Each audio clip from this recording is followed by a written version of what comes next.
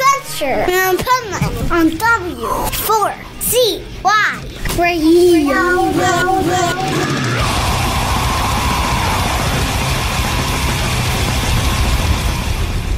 Wake up, America! It's time for the Adventures of Pipeman on W4CY.com, West Palm Beach's #1 internet radio station.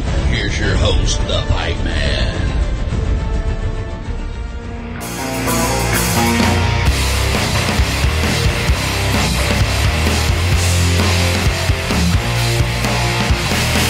You take for granted what you thought was control. That little habit, it ain't taking its toll. You can shake it. You said it's only a joke. This is the Pipeman here on the Adventures of Pipeman W4CY Radio, and I'm here with our next guest who has some killer music that I want to share with you. So let's welcome to the show Spencer from the Black Daggers. How are you?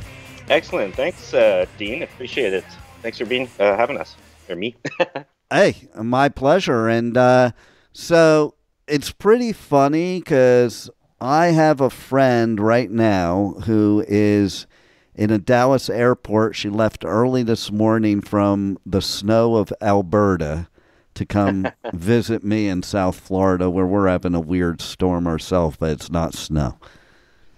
Yeah, it's actually right where I'm at. We're in Red Deer. There isn't really any snow right now, but I woke up to a bunch of frost. So it's definitely cold enough, but yeah, the snow's coming. Yeah, she sent me a picture this morning when she was going to airport, and it was definitely a lot of snow where she was. Yeah, so. yeah. That wouldn't surprise me. So Florida would be fun. Maybe I'll come down there shortly. There you go. And I always think that's why some of the best music comes out of places like Canada or the Scandinavian countries, because when it gets that cold and that snowy and that dark, you got nothing better to do but to sit inside and create. Yeah, that I've heard that analogy before. Like even going back to like the classic rock days of legendary bands like the Guess Who and Bachman Turner Overdrive. The Randy Bachman stuff. I think that's a quote he said. He's like, "What the hell else are you supposed to do when it's minus 40 out there?" Right. And you just get together and you just hang out in each other's basement and have a couple wobbly pops and see what kind of noise you can make. There you go. I love it. So tell us about your newest album and, for people that haven't listened to you before, how you could paint the picture of why they should listen to it. And for those that are already fans of you guys, how is it the same? How is it different from previous music? Okay, so full disclosure, it's actually our first record as the Black Daggers. So Valentine Vandal, who's the singer and lyricist, he and I kind of met, and then we started writing and recording stuff, and kind of blossomed from there. We brought Stan on, and we brought Mike on to fill in, another guitar and bring in the low end, and it kind of went from there. But as far as the album's concerned and the music, it's we've always kind of thought of it as like we're a rock band, we're an alternative band. Kind of thing. What really got me into what we were doing was, for me, it's very much I describe it as kind of being a bit of a therapeutic thing for me as well. It's a bit of an outlet. So, we just songs that invoked a kind of an emotional response out of us is kind of what we were after. And that's kind of what we thought we were able to throw together with this record. And it turned into this concept thing, right? So it kind of tells the story of kind of somebody, kind of given their all in life. And then eventually, they make a deal with the devil because things aren't going so well. And then, they're kind of, high on life after making this deal, but then of course it starts to fall apart and chaos ensues. So that's kind of the story behind it. And I think there's a lot of practical things in there that the average person might be able to relate to on some level, maybe not the entire thing, but there's definitely stuff in there that I think everybody could find something to relate to. It definitely, kind of gives me flashbacks of it's kind of like my life. Yeah, I mean, like there's definitely some like really like lyrics in there that I can deeply 100% personally relate to, right? And that's kind of what, got me going for it, because, Valentine was able to construct this character who's like, I've been calling it like an amalgamation of all these different types of people or experiences or people. Like, it's not just us, it's like it's people we know, and he just like brought them all together into this one character, right? And the whole album is just each song is like a chapter of a progression through this story of this character's life and experiences, and the chaos that comes from living a life of chaos, I guess, for lack And you of a know better what? term. Yeah, and you know what's funny? Looking at all the songs, listening to them and what they're all about. It even has, which I like because it's the type of person I have, this like positive overtone to it. And at the same time as what you're talking about, it's also giving like some, for lack of a better way of putting it, motivational, positive influence to people. Yeah, like I mean, if you look at it right on the surface, it might come across as more on the darker side, which I wouldn't dispute. But if you really dig into what the message, if you can call it a message, is in there, it's actually positive. It's Yeah. It's really kind of a hey, don't try not to let things get out of control, and you've only got one life, and try to make the best of it, and really at the end of the day, it is like the last song, Carpe Diem, is like a retrospective from beyond the grave, is how Valentine wrote that. And it's just kind of like thinking back about the lessons, the woulda, coulda, shouldas, right? As they say. Yeah, exactly. And don't we all kind of do that? That's why, listen, that one, I love the name of that one because I live that every day, and I've always, since I'm young, felt like you got to live every day as if it's your last, because you just never know. Yeah, for sure. I mean, I wish sometimes I could take my own advice, and I'm sure there's a lot of people that could relate to even that feeling. Yeah, so, right.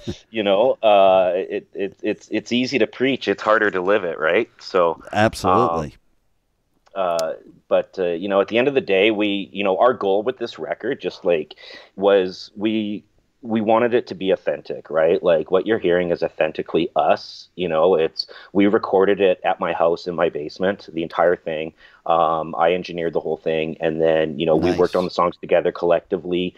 Like Valentine wrote the lyrics and most of the melodies, but we all brought, like Stan, Mike, myself, and Valentine all brought different aspects of the songs together, and then that's what we recorded. Like it's all recorded. We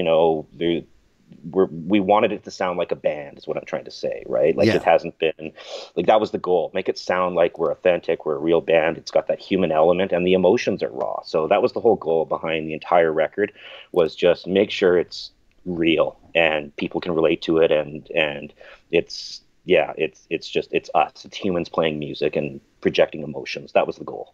There you go. And it is so important that music be authentic because, listen, it's always obvious when it isn't. And really, that music invokes emotion. And the only way you're going to invoke emotion is by being real and authentic. Mm-hmm. Yeah, exactly. So, and that was the goal, and I hope we achieved that. I can safely say that, even if only 2 people ever heard this record, I can safely say, hey, my bucket list item is checked off. Like I put something out of that I'm proud of, and nobody can take that away from me. I can stand behind this. So, I'm super proud of what we've been able to achieve, and that's coming from an introvert who doesn't like to, say anything nice about himself. because, I'm introverted. So it's like I hate everyone, but mostly I hate myself, right? Yeah, right.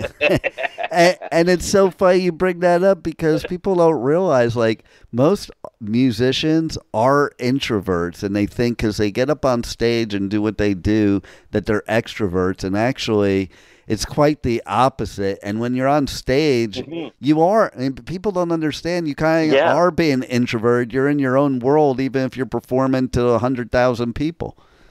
Yeah, absolutely. I mean, getting up on stage is, like you're right.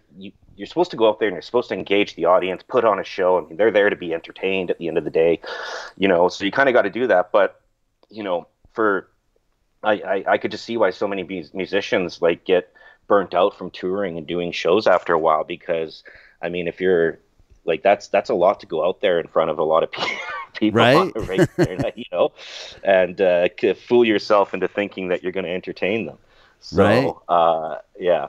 So that's I can certainly understand that. And I'm also somebody that I'm big about album artwork, so I think it's really cool that the album artwork was shot at the abandoned Riverview Hospital. Yeah, that was super cool. I actually lived in the South Surrey White Rock area when I was my elementary school days, and I had no idea that thing was there, and I'd never heard about it until we started doing like this record and working on the artwork, and I was like, oh, no way, out in Coquitlam there, which, Lower Mainland, Vancouver area. And seeing the pictures, I was even watching videos on it and the history behind it, and I was blown away. And I'm like, yeah, it totally fits for what we're doing, Nice. I love it. Like, one of the songs, I'm Here, is the story of him being in a mental institution and trying to break out. And part of the Riverview Hospital was effectively a mental institution. Yeah, exactly. Yeah. And there's a lot of abandoned ones in the U.S., by the way.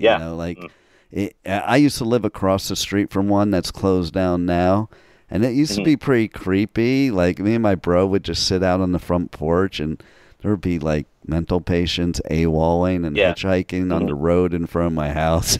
I'm like, whoa. Yeah. I've seen some things, man.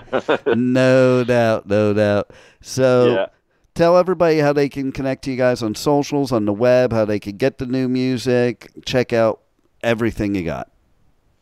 Yeah, okay. So we are in the process of, the basics. We're on most of the socials, the major ones. TikTok, Twitter, or X as it's now called. We're on Facebook. We're, all of those. Just look up Black Daggers. It's virtually all Black Daggers or Black Daggers Music. Our website is blackdaggersmusic.com. You can everything's kind of connected through those channels. Music, we're on all the major streaming platforms. And we have physical copies coming out here. There's going to be a limited run of 100 physical copies of the album with the hospital artwork on the front, and then that's it. After that, there's going to be, we will re-release it, but it's going to be different artwork. So we're working on getting that, the logistics behind that sorted out. So you can see that'll be coming down the pike here pretty soon. In the new year will be probably when we re-release with the other artwork, and there might be some additional B-sides, because we've got a ton of music in the war chest or in the vault that we wrote. We only pulled out the 8 songs that we thought fit the best for what we were trying to achieve for this album, and also for timing, right? There was, we took on, like I said, we did this whole project by ourselves, and there was, only so much we could handle going day in, day out for 2 or 3 months before you start to go crazy, right? So yeah, right. Yeah. So we ended up capping it at 8 songs and felt that got the entire story and message across we wanted to. And so we'll re-release it, and there might be 1 or 2 additional songs included in the re-release that aren't on this one. Nice. Yeah. Any other things you want to, or final words you want to share with the listeners that we haven't covered already? I think that's most of it. Valentine might have a few other things. He's usually the one to.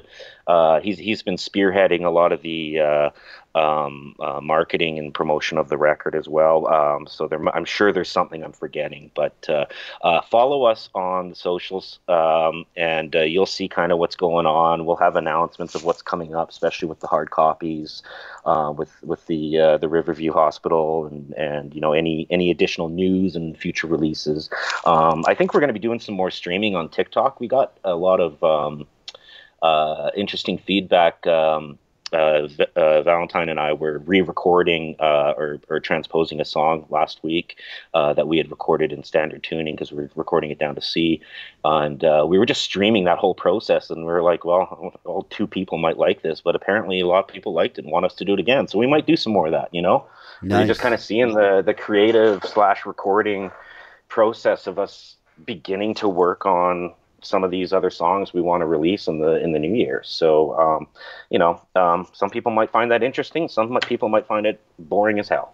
So, well, I hope they check everything out because you guys are badass. And thank you for giving us your art. And thanks for being on the Adventures of Pipeman. Yeah, thank you for the kind words. Thanks for having us. Really appreciate it. So, yes, thank you. And thank you to everybody who's taken the time to listen to our music, because it really means a lot. We put our heart and soul into it. So if you listen to it and you're able to take one positive thing away from it, our job is done as far as I'm concerned. So love it. That's great. And I look forward to hearing a lot more from you guys. Yeah, appreciate it. Thanks, Dean. Thank you for listening to the Adventures of Pipeman on W4CY Radio.